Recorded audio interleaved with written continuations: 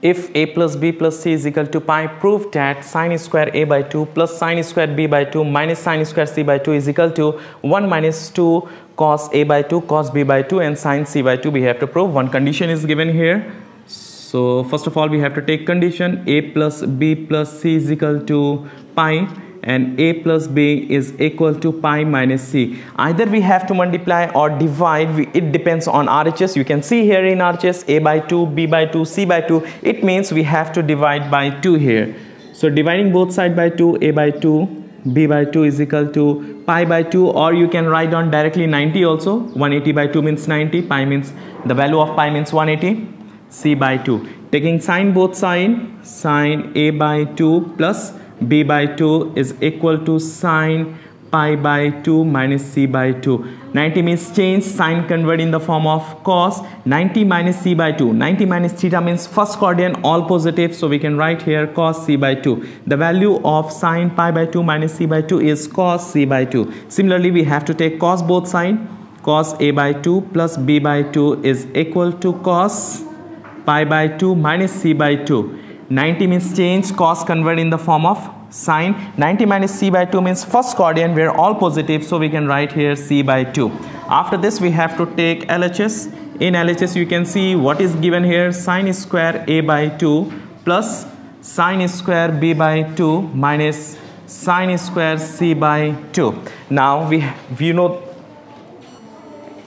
Now sine square a by 2, sine square b by 2 minus sine square c by 2, we have to put the values, and the cos a formula in the form of sine is 1 minus 2 sine square a by 2. So from there we have to find out the value of sine square a by 2. You can see here when you take this one here, so 2 sine square a by 2 is equal to 1 minus cos a, then sine square a by 2 is equal to 1 minus cos a by 2. It means the value of sine square a by 2 is 1 minus cos a by 2. So we have to put here 1 minus cos a by 2 plus 1 minus cos b by 2 minus this one we have to write on same. Only first and second term we have to change, third term we have to write it same. After this we have to separate 1 by 2 minus cos a by 2 plus 1 by 2 minus cos b by 2 minus sine square c by 2. After this you can see here 1 by 2, half plus half, it will be 1 minus, you can see here again is in denominator, here is 2, so we can take 1 by 2 common and the remaining is cos a. When minus is common, this minus will be plus, we have to change the sign. When minus you have to take common, you have to change the sign. Minus already common. Why? Because minus plus it will be minus only. So cos b minus last one we have to write down c by 2. Now you can see here this is in the form of cos c plus cos d, and the formula is 2 cos c plus d by 2 cos c minus d by 2. In the place of c here is a, in the place of d here is b. We have to write on same. So here 1 minus 1 by 2, we have to use formula of cos c plus cos d, and the formula is 2 cos c plus d means a plus b by 2 cos a minus b by 2 minus sine square c by 2. Now look at there, cos c plus cos d formula is 2 cos c plus d by 2 cos c minus d by 2. 2 cancel, 1 minus cos a plus b by 2 cos a minus b by 2 minus sine square c by 2.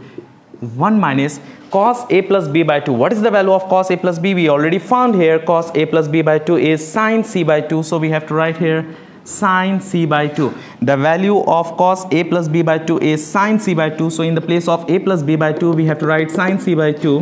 Write down cos a minus b by 2 minus sine square c by 2. Now look at here, we can take common here also sine c by 2 and here also sine square c by 2. So we can take common sine. Once look at here, when you take here sine c by 2 common, remaining cos a minus b by 2. When minus is already common, in the place of minus we have to write down plus. We have to change the sign, so we have to write down here plus, and after that sine c by 2. What is the value of sine c by 2? You can see here, I already found here sine c by 2 is cos a by 2 plus b by 2. So in the place of sine c by 2 we have to write cos a plus b by 2. And after that, this is in the form of cos c plus cos d. You can use formula of cos c plus cos d, and the formula is 2 cos c plus d by 2 cos c minus d by 2. If you don't know that formula, we have another formula also which I provided you when I started part 4 short question, cos a minus b plus cos a plus b, and the formula is 2 cos a cos b. You can see here I use same formula, cos a plus b plus cos a minus b. Formula is 2 cos a cos b,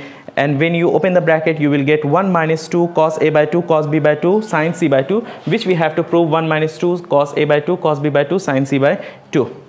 Hope you understand today's video, which is very important for class 11 trigonometry.